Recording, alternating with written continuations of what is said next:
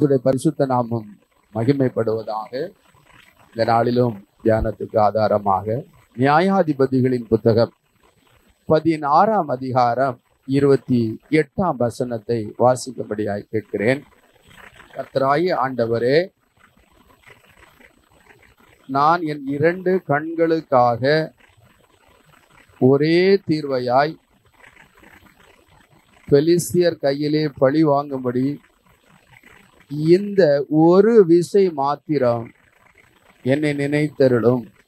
தேவனே பலப்படுத்தும் என்று சொல்லி இந்த வேத பகுதியை நான் வாசிக்கட்டும்.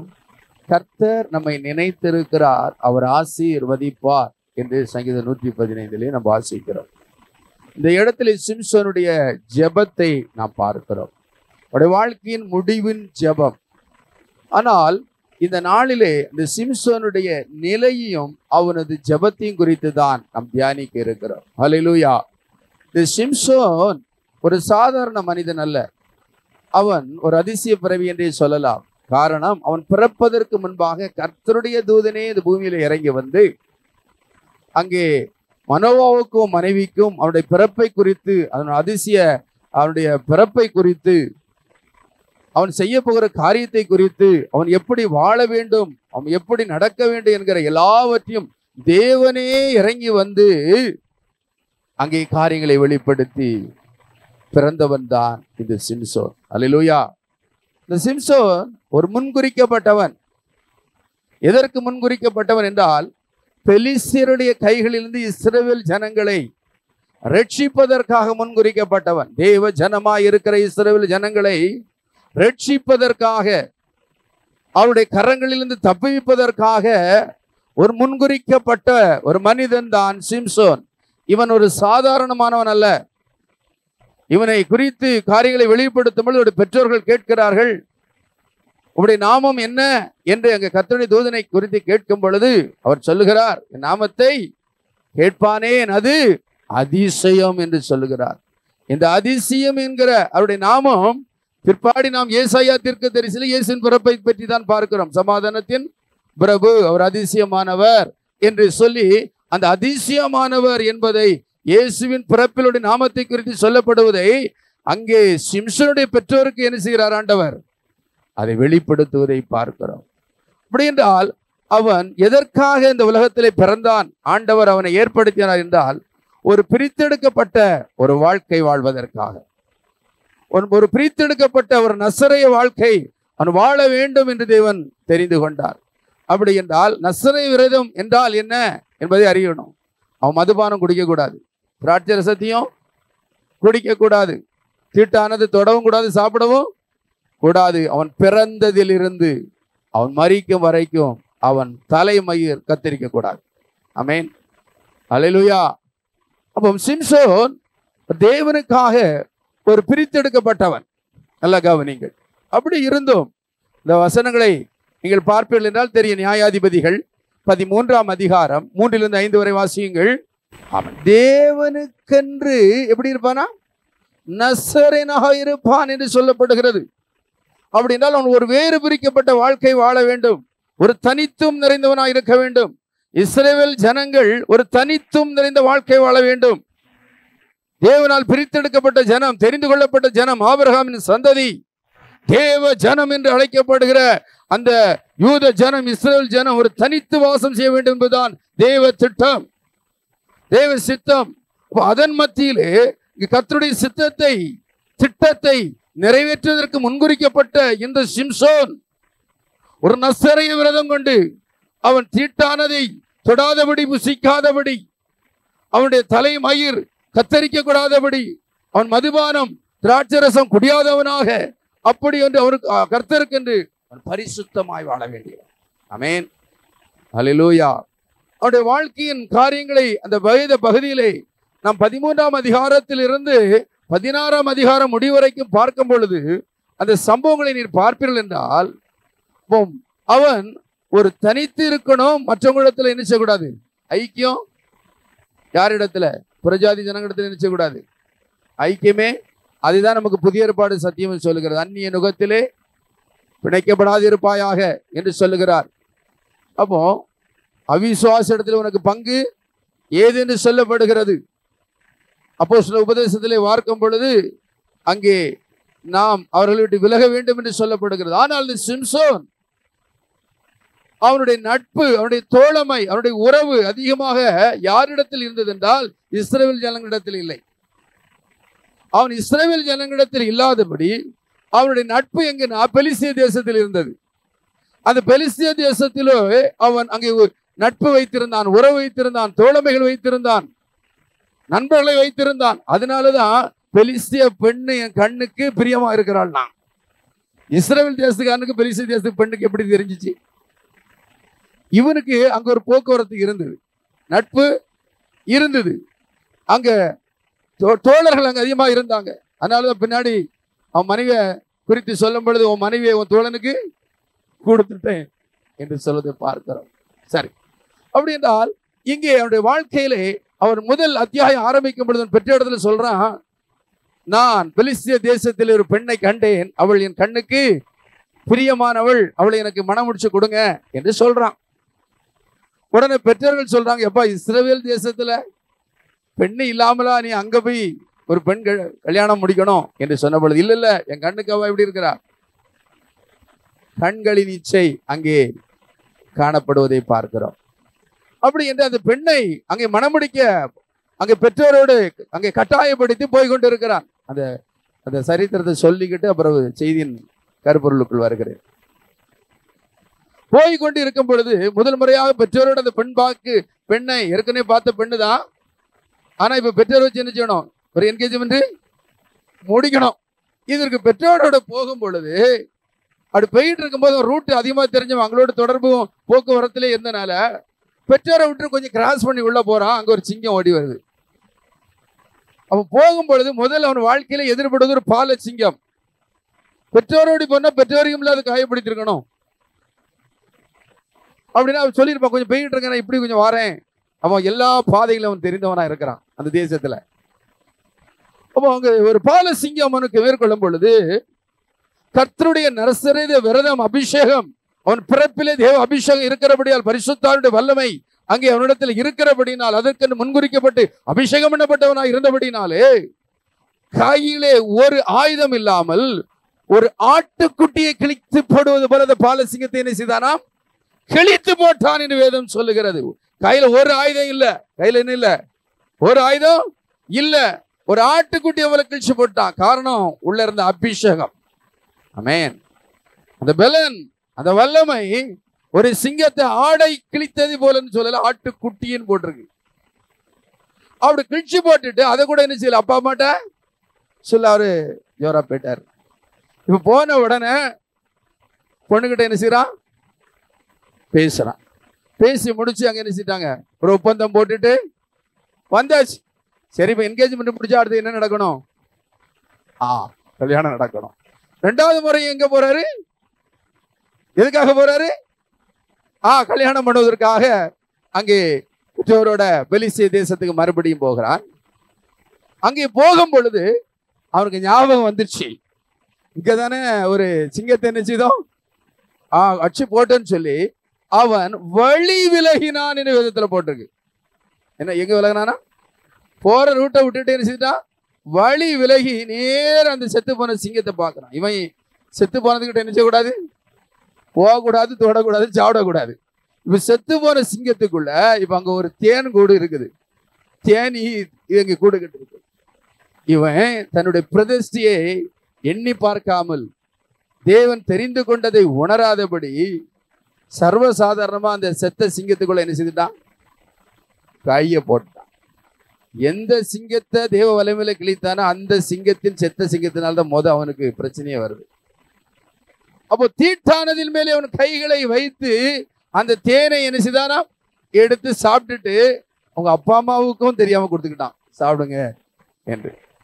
இவனுக்கு எண்ணமெல்லாம் ஏதோ அந்த வல்லமையும் பலமும் தன்னிச்சையா வந்ததுன்னு நினைச்சுக்கிட்டான். ஆமென்.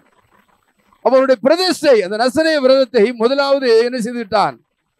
அந்நிய நுகத்தோடு பிணையக்கூடாது, அந்நியரோடு ஐக்கியம் வைக்க கூடாது என்கிறத செய்துட்டான்.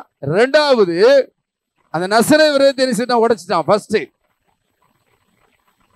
உடைத்து விட்டு இப்ப அங்க போறாரு. போனரு வாய் சும்மா இருக்கல. அப்படி பேசிக்கிட்டே இருக்கும் பொழுது அவங்க எல்லா ஃப்ரெண்டுக்கு எத்தனை நாள் விருந்து வச்சாரா? 7 நாள் விருந்து.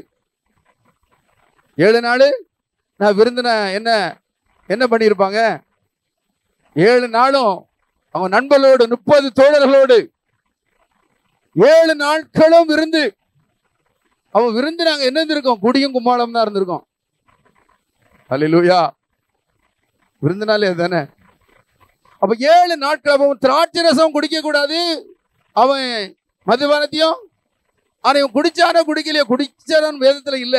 ஆனால் அதோடு அந்த காரியத்தில் என்ன செய்தான்? ஐக்கியம் கொண்டு செயல்படுறான். விருந்து அந்நிய தேசத்துல விருந்து வைக்கிறான்னா நம்ம ஆண்டவருக்கு பயந்த மனுஷனா? பெலிசியா இருக்கிறவன், தாகோல் ஆவியை வணங்குறவன். அப்படி என்றால் அங்கே 2வது பிரதிஷ்டை உடைக்கிறான். நல்லா கவனிக்கணும். நசரேய விரோதத்தை என்ன செய்யறான்? 2வது. ஆமா, அவர் உடைச்சிக்கிட்டு இருக்கும் பொழுதே இவருக்குள்ள ஒரு காரியம் வருது. ஒரு பழமொழியை போட்டாரு, விடுகதையை போடுறாரு. சும்மா இருக்காது வாய். அவர் விடுகதையை போட்டாரு. இது அவனுக்கு என்ன தெரியல சொல்ல. ஆனா விடுகதையை போட்டவன்னு சொன்னா, இந்த விடுகதையை சொல்லணும்னு என்ன தரணும்? 30 மாற்று வசம் துப்பட்டியும் வாஸ்திரத்தையும் தரணும். அவ்வளவுக்கு எல்லாருக்கும் கதை தெரியும். ஆனாலும் அது பிரசங்கத்துக்கு போன ஸ்டோரியை சொல்லிக்கிட்டு பாரு. சொன்ன உடனே இவனுக்கு கோவம் வந்துருச்சு. நான் எங்க போறது ட்ரெஸ்ஸுக்கு? உன் வீட்டுக்காரன் இப்படி பண்றான், எப்படியாவது கேட்டீங்களே சொல்லிடணும்னா அவன் ஆட ஆரம்பிச்சிட்டான். ஏங்க ஏங்க எனக்காவது சொல்லுங்க, நீங்க ஒருத்தையும் சொல்ல மாட்டேங்கிறீங்களே, எல்லாருக்கும் தெரியல நீங்க சொல்லி ஆட ஆரம்பிச்சோன்னா. அவன் ஆளா இருந்தா அவன் சொல்லிட்டான், நீ சொல்லி பண்ண உன்னை கொண்டு விட விட்டான். இப்போ அவன் என்ன செஞ்சுட்டான்? அவன் மேல வைத்த பிரியத்துல விடுகதையை பதில் ஆன்சரை சொல்லிட்டான். இவன் சொன்ன உடனே இவன் தோழருக்கு என்ன செஞ்சுட்டான்? பெலிசியக்காரனுக்கு ஒருத்தனும் இஸ்ரவேலும் கிடையாது, எல்லாவனும் யாருதான்? பெலிசியன் தான். சொன்ன உடனே அவன் சொல்லிட்டான், தேனையும் சிங்கத்தையும் குறித்து விடுகதையினுடைய ஆன்சரை சொல்லிட்டான். அவன் மதுரை எது? தேனு. பலம் வாய்ந்தது எது? சிங்கட்டான். இப்போ இவனுக்கு என்ன கொடுக்கணும்? இவரு 30 வசனம் இவரு கொடுக்கணும். விடுகதைய சொல்லலைன்னா தான் அவன் கொடுக்கணும். சொல்லிட்டா இப்போ இவருக்கு டென்ஷன் ஆகி கோபமாகி 30 பெலிசியனை போய் கொன்று 30 ட்ரெஸ் விட்டு கொடுக்குறான். முதல் சிங்கத்தை கொன்று அப்புறம் செத்த சிங்கத்தை போய் தேனை எடுத்தான். இப்போ 30 பேரை அநியாயமா போய் கொள்றான். இது வாய் கொழுப்பு, இவருடைய கோபம் என்று பார்க்கிறோம். சரி, அந்த கோபத்துல போயிட்டான். போனவனுக்கு ஆசைங்க விட்டுச்சு. 2வது வாரம் நான் விருந்து வச்சுட்டேன், எல்லாம் கொடுத்துட்டேன், குடும்பமா என்ன வாழ விடல, இப்ப குடும்பமான மனைவியோட குடும்பம் நடத்தணும்னு சொல்லிட்டு வர்றான். வந்த பொழுது மாமன் சொல்றாரு, எப்ப நீ ரொம்ப டென்ஷன் ஆகி போயிட்ட, கோபத்துல போயிட்ட, அதுல நீ வரமாட்டேன்னு நினைச்சு உன் ஃப்ரெண்டுக்கு பிள்ளைய கொடுத்துட்டேன். யாருக்கு? உன் தோழனுக்கு பிள்ளைய கொடுத்துட்டேன்னு சொன்னோன்னா இவருக்கு ரொம்ப கோபம் வந்துச்சு. ரொம்ப கோபம் வந்த உடனே அப்படி வீறு கொண்டு வெளியே வந்தான். வந்தவன் என்ன செய்தான்? அவங்களுக்கு அபிஷேகத்தினால 300 நரியை பிடிச்சிட்டான். எதுல? 300 நரி. நம்ம ஒரு நாயை பிடிக்க முடியாது, ஒரு வாணனை பிடிக்க முடியும். அல்லேலூயா. 300 நரியை பிடிச்சி அதை 2 வாழை கட்டி ஒரு தீபந்தத்தை வச்சு அந்த எகிப்து அந்த பகுதியில் இருக்கிற எல்லா வேளாண்கள், ஒலிவ தோப்பு, திராட்சை தோட்டம், வயல் நிலம் எல்லாவற்றையும் என்ன செய்துட்டான்? இவர் வீட்டு குடும்ப பிரச்சனையை எங்க கொண்டு வந்துட்டாரு? அடுத்தவன் சொத்தை அழிச்சிட்டாரு. அடுத்தவன் சொத்தெல்லாம் அழிச்சுட்டான். இப்போ சொத்தை அழிஞ்சா சொத்துக்காரன் என்ன செய்வான்? சும்மா இருப்பானா? அவன் படையெடுத்து வந்துட்டான். எங்க வந்துட்டான்? யூதேயா தேசத்துக்கு வந்துட்டான், இஸ்ரேல் தேசத்துக்கு வந்துட்டான். ஏய், என் சொத்தெல்லாம் அழிச்சுட்டான், எங்கடா இருக்கான்? அவனை புடி, அவனை கொன்னுடணும் சொல்லி கிட்டத்தட்ட 1000 பேர் வந்துட்டான். 1000 பேர் வந்த இவனுக்கு பயம் கொடுத்துட்டு, ஐயோ சிம்சோனை தேடி போற. சிம்சோன், நம்மளை ஆட்சி செய்வது, ஆளுகை செய்வது யார்? பெலிஸ்தர்கள். நீ போய் இப்படி போய் அங்க போய் அட்டுழியத்தை பண்ணிட்டு வந்துட்டிய. இப்ப அவங்க எங்களை கொல்ல வந்திருக்கிறாங்க, என்ன செய்ய உன்னை கேட்கிறாங்க. அவன் சொன்னான், சரி சரி என்ன கொண்டு கொடுங்க, நீங்க மட்டும் மேலே எங்களோட கையை போடக்கூடாதுன்னு சொல்லி இவரை கொண்டு கட்டி கொடுத்த பெலிஸ்தருக்கு ரொம்ப சந்தோஷம். சந்தோஷம் வந்த உடனே அவன் என்ன செய்தான்? அவனுடைய கயிறுகள் தீப்பட்ட நூல் போல அறுபட்டது. பக்கத்தில் என்ன கிடந்துச்சு? ஒரு கழுதையின் பச்சை தாடை எலும்பு. அதே தீட்டு, அது செத்து போன மிருகத்துக்கு பொருள். அப்போ செத்து போன ஒண்ணுமே தொடக்கூடாது. அவன் அவன் அங்க சிங்கத்தை தொட்டா இப்ப கழுதையின் தாடையிலும் நினைச்சுட்டான். எடுத்து ஒரு மனுஷன் நினைச்சுதான் 1000 பேரை சங்கரிச்சான். இது காரணம் எங்க? வச்ச தவறான ஐக்கியம். நல்ல கவனிக்கணும். ரெண்டாவது, அவனுடைய உடன்படிக்கை செல்ல, அவனுடைய எல்லா நசரை வரை தெரிஞ்சுக்கிட்டு இருக்கிறான். விளையாட்டுத்தனமா உடைச்சுக்கிட்டே இருக்கிறான். இப்பொழுது 1000 பேரை கொன்னுட்டான். இப்ப கொன்னு போட்ட பிறகு அடுத்தது ஒரு பலத்துல எதிர்பார்த்த மனைவியும் இல்லை, எல்லாம் பிரச்சனையா இருக்குது. இப்ப அடுத்தது என்ன பண்ணிட்டாருன்னா, அடுத்த பெலிஸ் தேசத்துக்கு போறான். அடுத்த பெலிஸ் தேசத்துக்கு போய் ஒரு விபச்சாரியோட விபச்சாரம் பண்றான். அந்த நகரத்துக்கு காசா பட்டணத்துக்கு போய் அவன் எங்க போயிட்டான்? ஒரு வேசி இடத்துல போய் அங்கே அவன் விபச்சாரம் செய்தான்னு போட்டிருக்குது. அப்போ அந்த உடன்படிக்கையும் வருஷத்தை தன்மை நினைச்சுட்டான், உடச்சிட்டான். சரி, இவருங்க வேசித்தனம் பண்ணிட்டு முடிச்சு அங்க இருந்த உடனே தகவல் போயிடுச்சு, இவர் யார் வந்திருக்கிறாரு, நம்ம ஆள் வந்திருக்கிறாருப்பா சொன்ன அவன் காவல் போட்டான். காவல் போட்டு இவனை வெளியே விடக்கூடாதுன்னு சொல்லணும். காரியத்தை முடிச்சோன்னு சொல்லும்போது இவனுக்கு தெரிஞ்ச உடனே ராத்திரியே அந்த நகர வாசலுடைய கதவியின் நிலையும் பிடிக்கிட்டான். பிடுங்கிட்டு கிட்டத்தட்ட சுமார் 40 கிலோமீட்டர் நடந்து தலையிலேயே தூக்கிட்டு போயிட்டு கொண்டு எபிரானுடைய பகுதிக்கு எதிரான மலைப்பகுதியில் உச்சிக்கு ஏறிட்டான். கற்பனை பண்ண முடியுதாங்க? நாம அந்த 3 மாடி யார் இறங்குதுன்னு மூச்சு வாங்குது, கீழ் மூச்சு மேல் மூச்சு வாங்குது. அவன் அந்த நகரத்தினுடைய அந்த பட்டணத்துடைய முக்கிய கதவையும் நிலையும் பிடுங்கி 40 கிலோமீட்டர் நடந்து மலை உச்சியில் ஏறிட்டானா. ஒவ்வொரு காலகட்டத்திலையும் அவன் ஆபத்து வருகிறது. கர்த்தர் ஒவ்வொரு பிரதேச சூழலை ஒண்ணு உடைக்குமா அவர் கிருபை தாங்கிட்டு போயிட்டு இருக்குது. ஆனா இதைய முடிச்சு போன பிறகு அடுத்தாலையும் பெலிஸ்தி தேசத்துக்கு போறான். அவங்க இஸ்ரேல் தேசத்துல ஏதாவது பண்ணாம ஒண்ணுமே இல்லை. ஏதாவது இருக்கா? 20 வருஷம் நியாயம் விசாரித்தான் இருக்கு தவிர என்ன விசாரிச்சானோ தெரியல. அல்லேலூயா. அடுத்து ஒரு போறான். அடுத்தால தெளிலாள் என்கிற ஒரு பெண் இடத்துல சிநேகம் வைக்கிறான். அவ யாருன்னா சத்துருவுக்கு உட்கடையாது இருக்கிறவா. அவ சத்துருக்கள் என்ன சொல்றாங்களோ, அவங்களுடைய அதிபதிகள் என்ன சொல்றாங்களோ அதுக்கு ஒத்தாசையா இருந்து காரியங்களை நடப்பிக்கிறவா. இப்போ அவன் சிநேகம் ஆனவன்னு சொல்லிட்டாங்க அதிபதிகள். அந்த சிம்சோனுடைய அந்த அபிர்விதமான பலனும் வல்லமையும் எங்க இருக்கு, எதுல இருக்கு எனக்கு முதல்ல கண்டுபிடிச்சு எனக்கு சொல்லு, அது இல்லாம ஆக்கணும். அப்படி நீ அதை சொல்லி அது இல்லாம ஆக்கிட்டா ஒவ்வொரு அதிபதியும் நாங்க 1100 வெள்ளி காசு தரணும். எவ்வளவு? இயேசு கிறிஸ்துக்கே 30 வெள்ளி காசு தான்.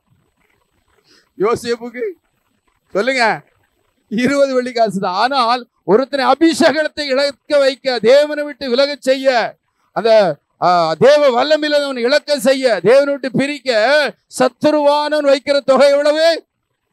1100 வெள்ளி காசு. எப்படியாவது அந்த அபிஷேகத்தை இழக்க வைக்கணும், அவனுடைய இருக்கிற வல்லமையை இழக்க வைக்கணும், அவனை ஒன்றில்லாம ஆக்க வேண்டும் என்று சொல்லி 1100 வெள்ளி காசு தெளிலாள இடத்திலே பேசு. அவன் இவங்கிட்ட நயம் பாராட்டி சொல்றான். இவனுக்கு தெரியுது இவன் பொய்யா சொல்றான். ஒவ்வொரு கட்டத்திலையும் அவன் வாயை திறந்தா பொய், கோபம், எல்லாவற்றிலும் வாழ்க்கையில விளையாடிக்கிட்டு தான் இருக்கிறான். அவன் விளையாட்டு போக அவன் செய்யறான். பொய் 3 முறை பொய் தான் சொல்றான். அவன் உடனே சொல்றான், சிம்சோன் பெலிஸ்தர்கள் வந்து விட்டார்கள். அவன் எப்போ போல உதவிப்பட்டு போவான். அப்புறம் 1000 பேர் ஒரு மனுஷனை மேற்கொள்ள முடியாத இந்த சிம்சோன் ஒரு பெண்ணுகிட்ட தன் இருதயத்திலிருந்து அந்த காரியத்தை ஜெயிக்க முடியல. ஒரு பெண்ணுகிட்ட அவன் மாட்டிட்டு பல 1000 பேரை மேற்கொண்டவன் இப்பொழுது அந்த மனபலம் இல்லாம சரீர பலம் இருக்கிறவன் அந்த அபிஷேகத்தினுடைய நசரேய விரதத்தினுடைய காரியத்தை சொல்லிட்டான். நான் பிறந்ததுல இருந்து இதுவரைக்கும் நான் என்ன செய்யல, முடியை கத்தரிக்கல. அது நசரேய விரதம். என் முடியை எடுத்துட்டா என்ன ஆயிடும்? அபிஷேகம் அந்த வல்லமை போயிடும் என்று சொன்னான். அந்த வல்லமை யாரு? பரிசுத்த ஆவியானவர் தான். ஆனா இவன் 2 முறையும் அந்த பரிசை உடைச்சும் ஆண்டவர் கிருபை பாராட்டிக்கிட்டு இருந்தாரு, பயன்படுத்திக்கிட்டு இருந்தாரு. அவனை வல்லமையா பயன்படுத்தினாரு, பெரிய பெரிய காரியங்களை செய்தாரு. அவன் கடைசி பிரதியை உடைச்ச உடனே ஆண்டவர் வெளியேறிட்டார். உங்க வாழ்க்கையிலும் நம்முடைய வாழ்க்கையில ஒவ்வொரு காரியத்திலும் நம்ம தவிர சில கிருபைகள் வரங்கள் வெளிப்படும். ஆனா ஆண்டவர் பொறுத்து பார்ப்பாரு.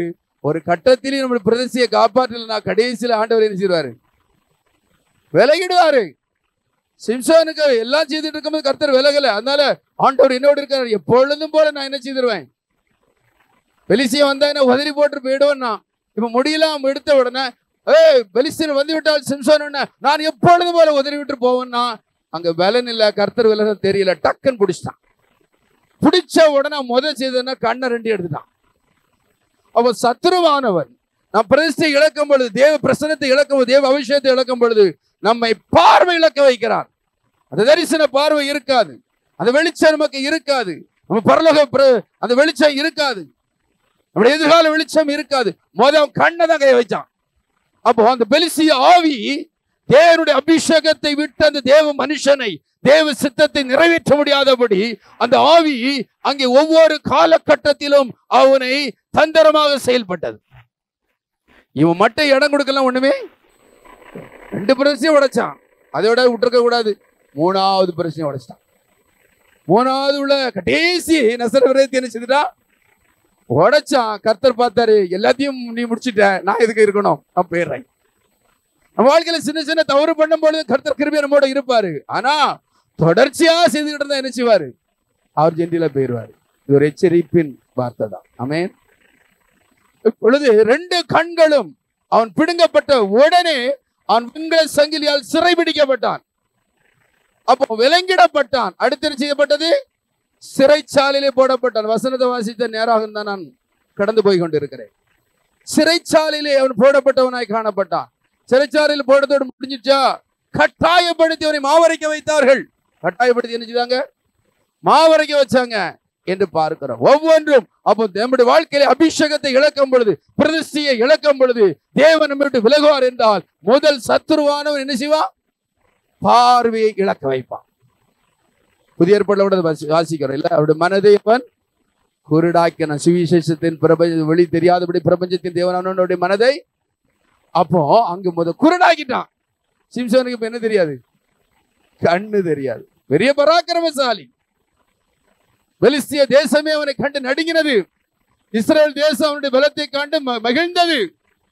ஆனால் அவனை போல ஒரு பராக்கிரமசாலி விதத்தில் பார்க்கவே முடியாது. ஆனால் தேவனுடைய நசரே விரதத்தை, முன்குறிக்கப்பட்ட திட்டத்தை, தெரிந்து கொள்ளப்பட்டதின் காரியத்தை, பிரித்தெடுக்கப்பட்ட வாழ்க்கைக்கு விரோதமாக எதிராக வாழும் பொழுது கர்த்தர் ஒவ்வொரு கால வரைக்கும் பொறுத்திருந்து அந்த கடைசி நசரே விரதத்தை உடைக்கும் பொழுது கர்த்தர் விலகுகிறார்.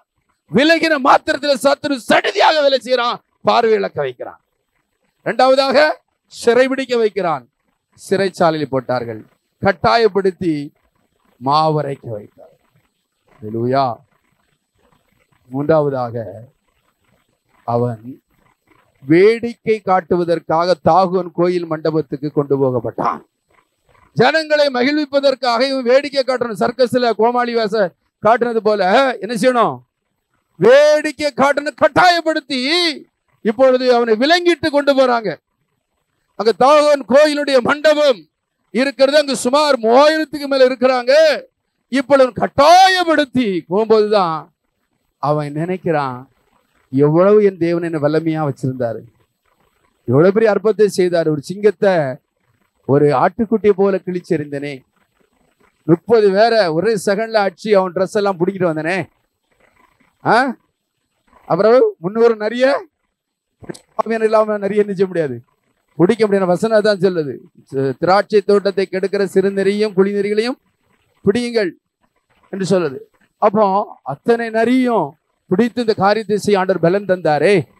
ஒரு கழுதின் தாடை எலும்பினால் 1000 பேரை கொண்டு போட செய்தாரே நினைச்சிட்டு அவன் வாழ்க்கையில முத பண்ண ஜபம்னா அந்த 1000 பேரை கொண்டு தாக வந்துச்சு. அப்படிதான் ஆண்டவர்கிட்ட ஜெபிக்கிறான், ஆண்டவர் எனக்கு என்ன வேணும், தண்ணி தாங்க ஆண்டவர், தண்ணியில அவனை செத்துறக்கூடாது. அப்பவும் அவன் ஜபத்துக்கு என்ன செய்தாரு, அவன் செய்தெல்லாம் அட்டுழியம் தவறான செய்ய. ஆனால் ஆண்டவர் அவனுக்கு என்ன செய்தாரு, ஏன்னா அவன் கடைசி பிரதிஷ்டையை உடைக்கிற, அதனால கொடுத்தாரு. ஆனா கடைசி பிரதிஷ்டைய நசரே விரதத்தை அவன் எப்பொழுது உடைச்சானோ கர்த்தர் அவனை விட்டு என்ன செய்தாரு. அதனால் தேவனுடைய பிள்ளைகளை, நாம் தேவனால் தெரிந்து கொள்ளப்பட்டவர்கள், பிரித்தெடுக்கப்பட்டவர்கள், தேவ சித்தத்தை செய்வதற்கென்று தெரிந்து கொள்ளப்பட்டவர்கள். நாம் பிறரோடு என்ன செய்யக்கூடாது? அந்நிய புத்திரரோடு ஐக்கியம் கொள்ளக்கூடாது என்று வேதம் சொல்லுகிறது. அப்படின்னா அவன் ஐக்கியமே எங்கதான்? பெலிஸ்தரோடு. அல்லேலூயா. அவனுக்கு இஸ்ரவேல் தேசத்தில் தோழர்கள் இருந்தான்னு போடல, நண்பர்கள் இருந்தான்னு போடல. இவனுக்கு நியமித்த மனைவியும் யாருக்கு? நண்பனுக்கு தான் கொடுக்கப்பட்டது. அதில் நாம் தேவ பிள்ளைகள் கவனமா இருக்க வேண்டும். இரண்டாவது என்ன செய்தான்?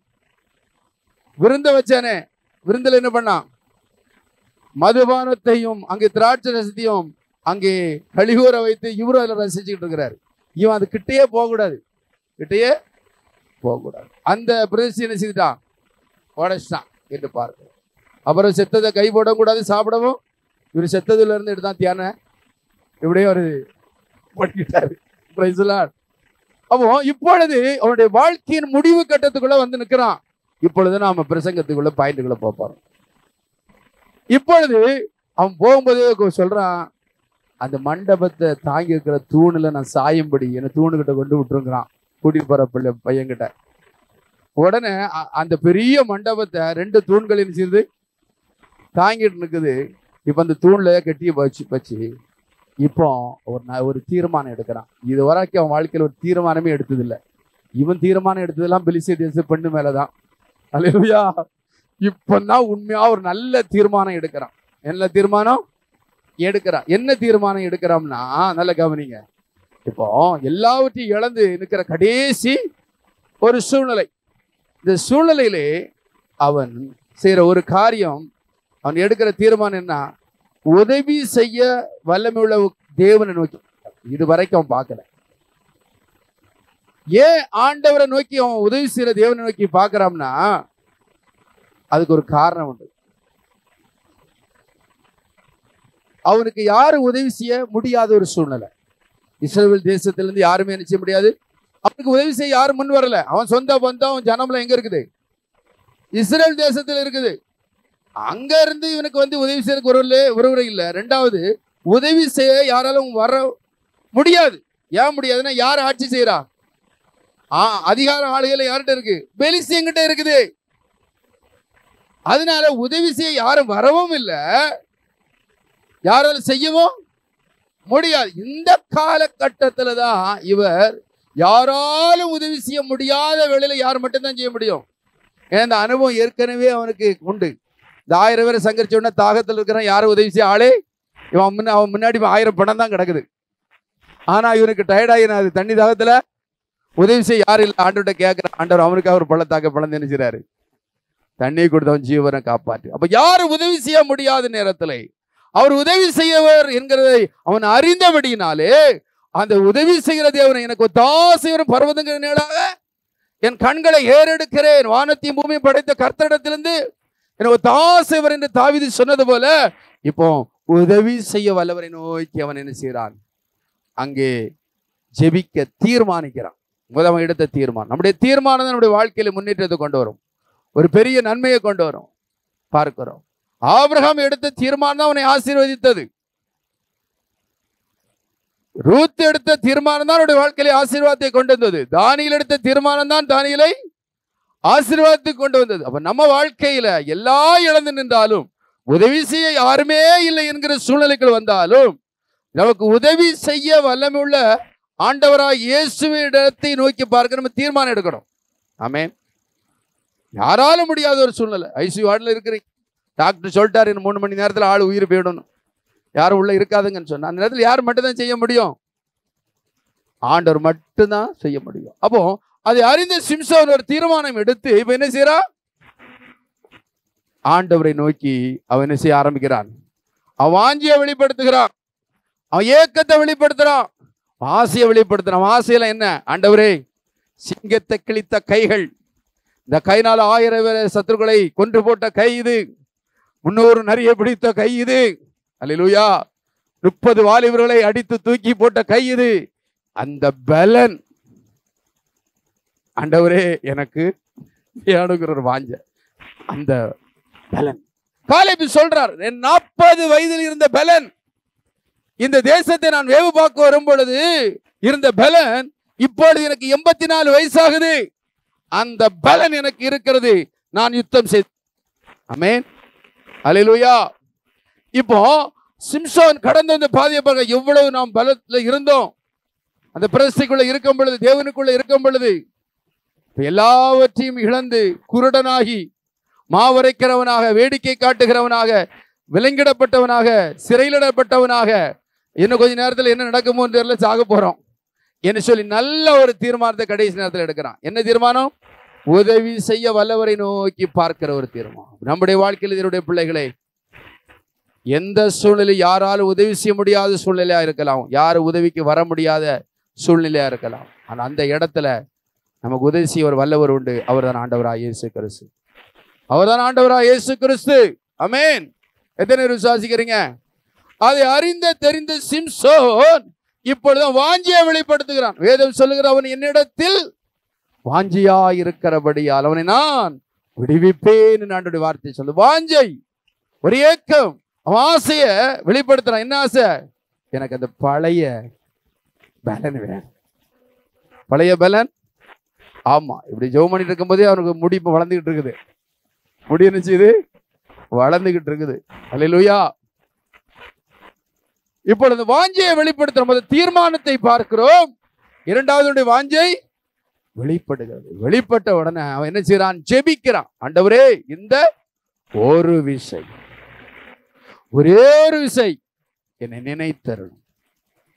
எத்தனையோ விசை நினைத்தீங்கப்பா, நான் இவ்வளவு தப்பு பண்ணிக்கிட்டு இருந்தேன், பாவம் செய்துட்டு இருந்தேன், விபச்சாரம் கூட பண்ணினேன், இவ்வளோ ஆண்டவர் அநீதியா நடந்தேன், உங்களுக்கு பிரியமில்லாத இடத்துல ஐக்கியம் வச்சிருந்தேன். ஆண்டவரே, அப்படிலாம் இருந்த பொழுது கூட எனக்கு மேல என்ன செய்தீங்க?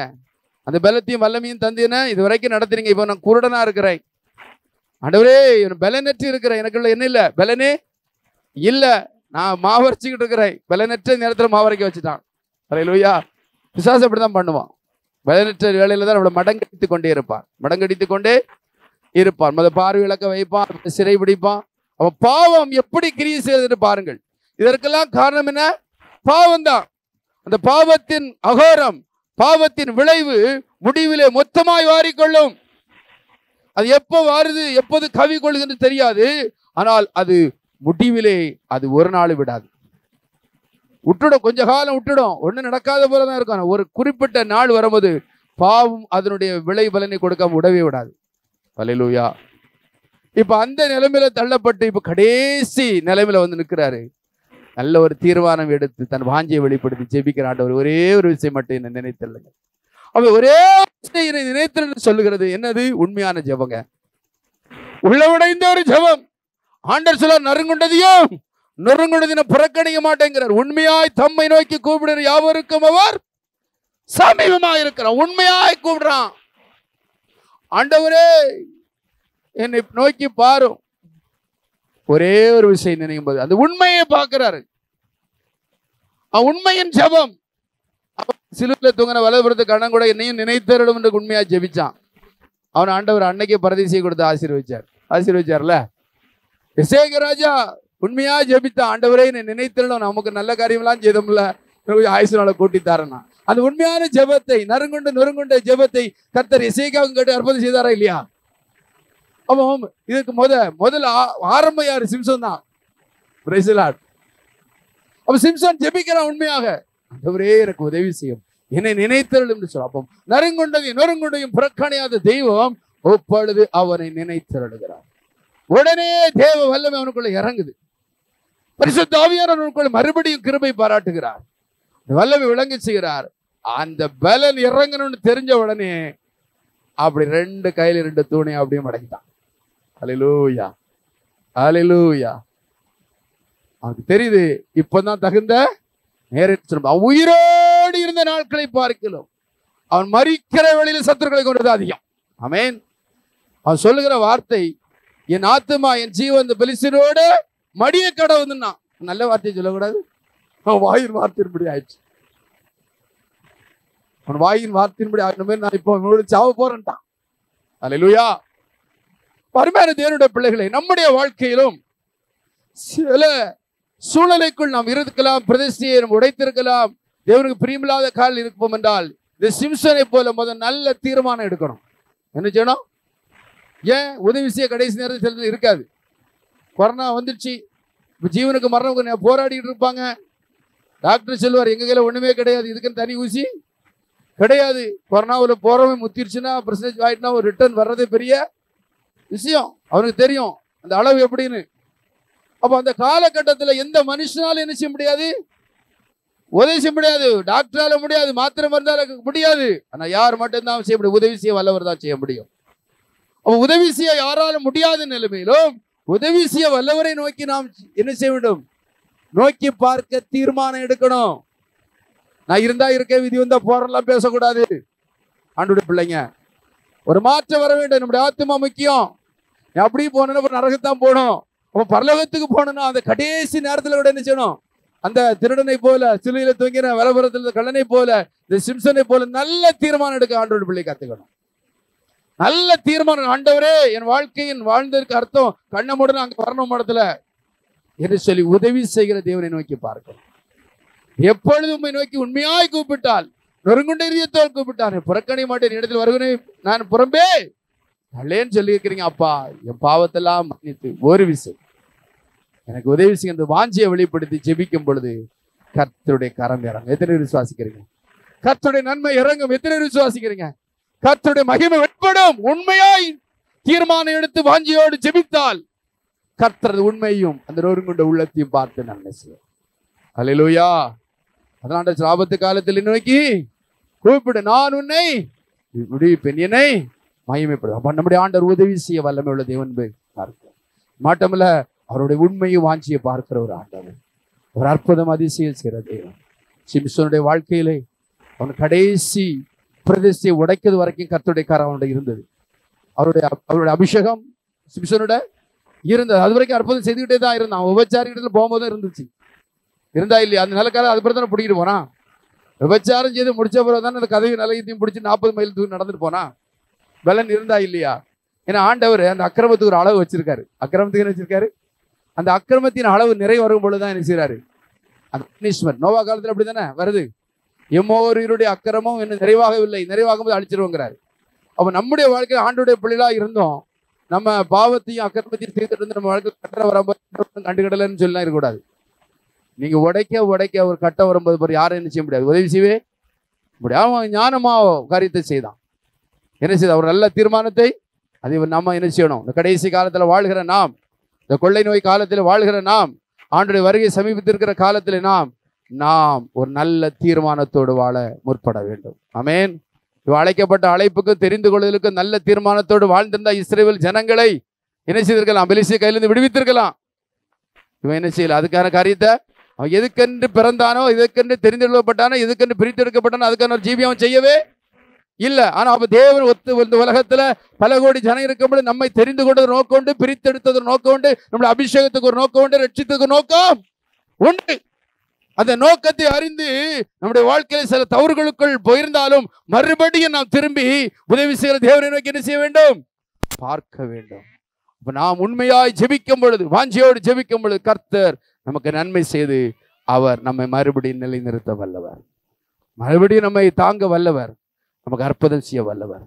அந்த தேவனை ஒரு நாள் விட்டு விடாதபடி நம்ம குறைவை சொல்லி நாம் ஒரு தாழ்வு மனப்பான்மைக்குள்ள, நான் சரியில்லைப்பா, நான் கோயிலுக்கு வரலப்பா, நான் சரியில்லை, நான் பைபிள் தூக்க எனக்கு இல்லைன்னு சொல்லாதபடிக்கு ஆண்டவரை என்னை மன்னியும் என்று சொல்லி என்னை மறுபடியும் அணைத்துக் கொள்ளும், மறுபடியும் என்னை கழுவும், ஆண்டவரே என்னை உடைய கூடாரத்துக்குள் சேர்த்துக் கொள்ளும், பிரசன்னத்துக்குள் நிரப்பும் என்று சொல்லி அவருக்கு முன்பாகமை தாழ்த்தி தீர்மானம் எடுத்து வாஞ்சியோடு ஜெபிக்கும் பொழுது கர்த்தர் உங்களை ஒரு நாளும் பரம்பே தள்ள உதவி செய்வார். அவர் நினைப்பதற்கு வேண்டிக் கொள்வதற்கும் இல்லை, அவர் செய்வார். துன்மார்க்கத்தோடு மறிப்பதவருக்கு விருப்பம் கிடையாது. நம் மனம் திரும்பும் பொழுது, நல்ல தீர்மானம் எடுத்து ஜெபிக்கும் பொழுது கர்த்தர் சிம்சோனுக்கு புது பலன் கொடுத்தது போல கர்த்தர் நமக்கு புதிய கிருபைகளை தருவார், புதிய அபிஷேகத்தை தருவார், புதிய ஆசீர்வாதங்களை தருவார். இதோ புதிய காரியத்தை செய்கிறேன் அறியீர்களா? வனாந்தரத்தில் வழிகளையும் அவாந்தர வழியில் ஆறுகளை உண்டாக்கும் என்று சொன்னவர் உங்க வாழ்க்கையிலே அதுவரை வனாந்தரம் போல் சென்றாலும் கர்த்தர் அதை நீருற்றாய் மாற்றுவார், செழிப்பான தோட்டமாய் மாற்றுவார், கண்மலையின் தேனினாலே திருப்தியாக்குவார். ஆமென். நாம் எடுக்கிற தீர்மானம், நம்முடைய வாஞ்சை, நம்முடைய உண்மையான ஜெபம், இதை அவர் கண்ணோக்கி பார்க்கிறார். அந்த தேவன் சிம்சோனுக்கு உதவி செய்தது போல நமக்கு உதவி செய்வார், நம்மை ஆசீர்வதிப்பார்.